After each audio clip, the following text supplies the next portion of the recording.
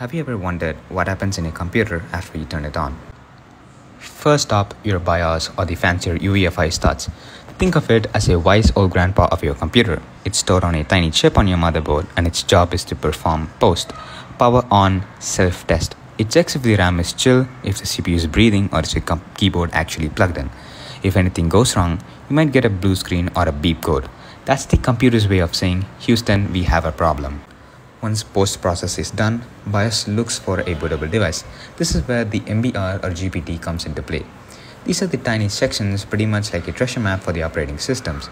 It tells information about how the disk is partitioned and most crucially where the bootloader is located.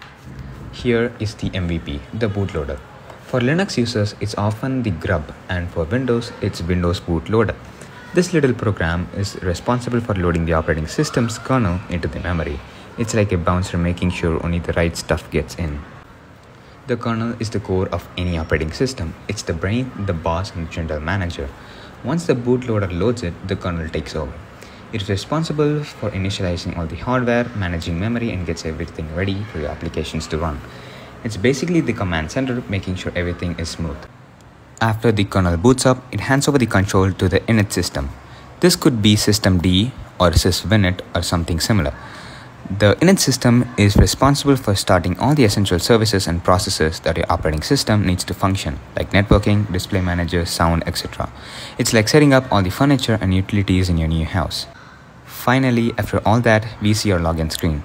What seems to be quick has so much things happening behind for us to enjoy.